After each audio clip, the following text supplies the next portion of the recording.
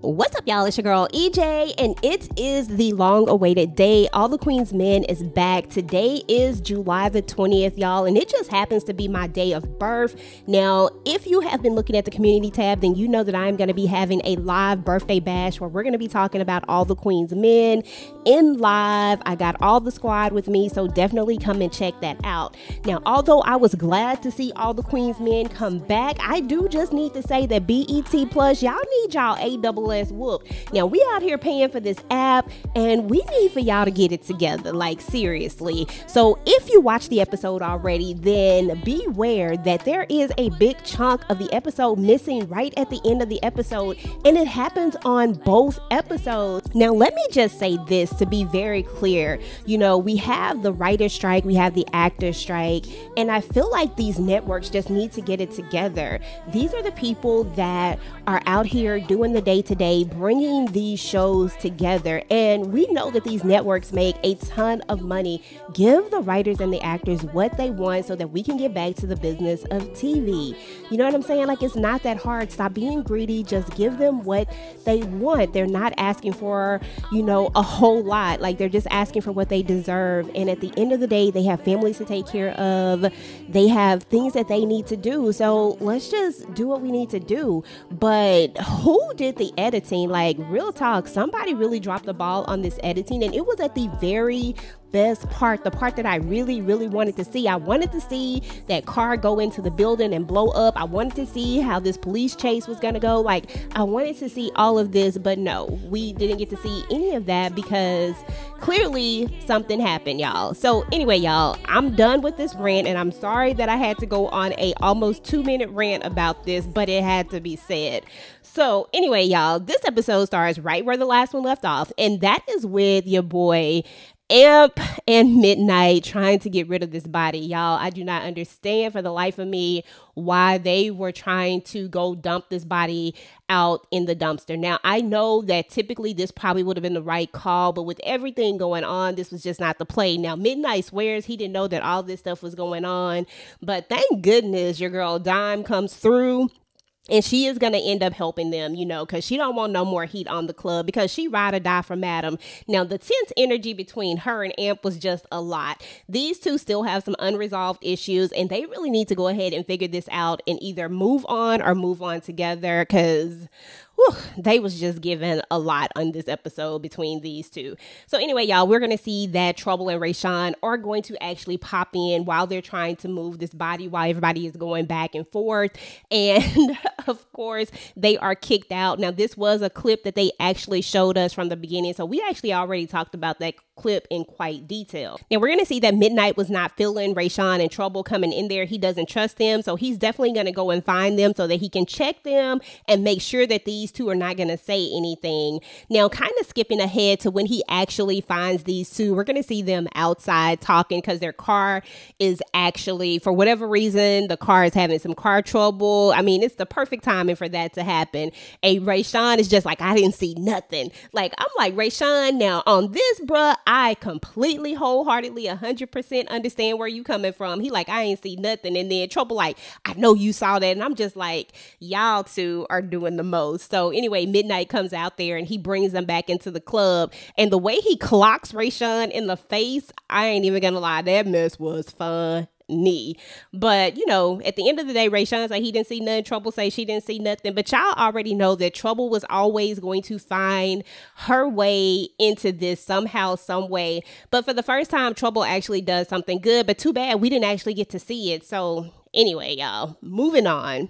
Now, I do just want to mention that Dime and Amp do have a conversation with each other, and Amp is like, you know, why don't you just take a picture and send it to the police? Like, he's just being extra like he always is. But, you know, you can't help but get the feeling that Dime still kind of has some feelings or something going on for him, you know, because you can just kind of tell. And then she's going to have a conversation with Big D at some point, and Big D is doing the most as well. He's your typical dancer, and she calls him out on it. She's like, look, I saw you go home with the girl in the yellow dress, and I know that it's just business and that she paid you and all that, and now you want to come back here to me And I was with Dime 100%, and I loved how she called him out on that. Now, we are going to see that Fuego, of course, is going to be in the cell with Doc and Face, and they're all going at it. They're having a conversation. Well, it really ain't no conversation. They is really trying to charge him up. Now, Fuego is going to tell them, like, look, I ain't no B. You know what I'm saying? Fuego said he ain't just going to go out like that. Like, y'all just ain't going to come at him like this. Like, he is going to give y'all everything that he got. I see you, Fuego. Don't let them just come in there and try to punk you like that. But he tries to tell them, like, look, I didn't say anything, but yet he's still there. Madam sent them to do a job, and it is what it is at the end of the day. They take orders from Madam, and they do what she tells them to do. And even though I thought that it was a crazy move to try to take him out in the police station like this is what they were ordered to do, so this is what they try to do. Now, we are going to see in a scene later where Madam actually recants that, and she actually wants to get them moved out of there. She doesn't want to go through with it, which is a great idea. Thank goodness that she decided to do that. Now, speaking of that, we're going to see that her and Tommy are going to be in the car talking, and Casanova is going to get into the car, and she's going to basically tell him, like, look, I can double what you get paid at, the police station if you're an inside man for me. Now, he's all like, I can't ruin my career, yada, yada, yada. I'm just like, bruh, you really ain't got no choices at this point. You need to do what you need to do because your career is over either way. At least you can get paid instead of losing. I mean, you still gonna be a cop because she needs you on the inside, but now you actually get to get paid. Or the alternative is that you don't get paid and your career gonna be over anyway because it is what it is. I'm just saying, I mean, people got choices and he got to make the right choice and, and do what he got to do. But he says that he wants to think about it, so there's that. Now, of course, Tommy still doesn't trust Casanova. He's just not with it. We are going to see what happened with Blue. Blue turns out she had on a vest, y'all. So that's what's up. I'm glad that she had on a vest. I remember saying something about that in one of my videos that I was hoping that she at least had on a vest with everything that was going on. Now, it didn't really look like she had on one, but Blue be wearing them snug shirts sometimes. So I guess I don't know. Whatever the case is, Blue had on a vest and she fell out the window. Looks like she fell to the ground there. Doesn't look like she went very far, so she must not live up real high. And a neighbor or somebody who's walking a dog comes by and Blue is just like, look, I'm good. And she wants to call the police. And then Blue ends up taking her phone. And it was so funny because she's like, you gonna take my jitterbug? Man, I haven't heard jitterbug in so long. I didn't even know they still made them jitterbugs. But anyway, y'all, so I thought that was really cute. I love the little bit of comedic performances in this. There were several times when there were just things that were funny. And I've always enjoyed that about this television show because it does have so much drama and so much killing and so much violence, but yet it still gives you that little comedic relief. So I don't know. I like that part about it. Anyway, let me know what y'all thought about Blue and how she survived and having on the vest. Are you happy with how they played this out? I think it was realistic and I'm good with it. Now, we are going to see that Davis is going to say that she's close, but she needs a search warrant to get into the club. Casanova is like, look, he's gained some trust with them and, he's getting closer. But we all know that that's really not true. At the end of the day, Casanova is going to have to side with Madam. Otherwise, he's going to die. Now, we already saw that scene where it looks like somebody's going to kill him. It looks like Big D is going to kill him. So maybe Casanova decided that, he didn't want to do what Madam was asking him to do. I don't know. But, Casanova seemed like the type that'll try to flip the script anyway. Like, he'll still think that he can win somehow. But let's just be real. Detective Davis, Casanova, they all taking L's. And it just is what it is. Now, we are going to see that they are going to come up with a plan to move the body. Because when Dime finally gets a hold of Madam's like, look, call Blue. I don't want to deal with this. Now, I did forget to mention that when Madam got back home to her place, it is like Fort Knox up in that thing. So Concierge isn't the only one that has a little bit of clout as well. Maybe Madam doesn't have all the connections as high up as he does, but the Madam definitely surprised me with this. I mean, she has her own black ops squad and she has all these people around. Now, we can definitely tell that Madam is shook by what the Concierge is doing. The fact that he's laying low and being quiet, that does not sit well with her, and she is just trying to protect herself himself. Now, we all know that Tommy feels a way about this, so he and Joey right from the jump are not going to get along because he feels like he's coming in on his territory. But had Tommy did what he was supposed to do, had he have done his job, this wouldn't be necessary. But people was getting close to Madam. Concierge walked right into her office, so there's that. So anyway, y'all, moving back to Detective Davis, she is like, she was about to go home, but then she gets a call, and so instead she goes out on this call. Now, y'all know I was on this whole 2-minute rant earlier, and that's because we missed some of the key points at the very end that were important.